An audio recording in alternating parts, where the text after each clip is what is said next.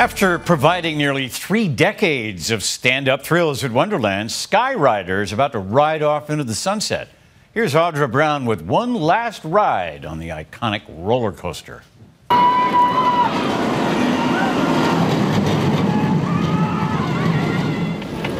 Here we go. This is the very last season for Skyrider here at Wonderland. As of September 1st, it'll officially be retired. How was it? So scary. It's good though.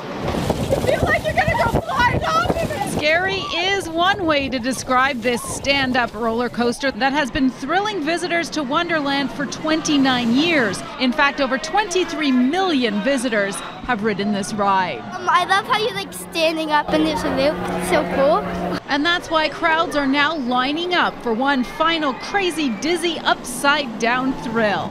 It's been our iconic stand-up looping roller coaster, but also sits on a prime piece of land. And that piece of land sitting right between the water park and the mountain is the reason why Skyrider is coming down, so that new, bigger, and better can go up.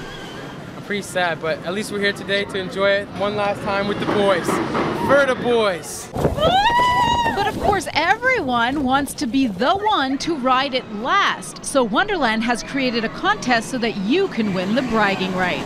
So if you tweet to us, you can tell us all about your Skyrider memories between 9 a.m. and 4 p.m. every day for the next week. 3 winners will be selected each day. The daily winners are selected randomly, but Wonderland staff are reading through hundreds of Skyrider memories each day. I wish that this would be like historic and leave it. It'll be a couple of seasons before there's a new ride here on this site. In the meantime, if you would like to enter the contest, you can go to our website, citynews.ca, click on FYI. At Canada's Wonderland, Audra Brown, City News.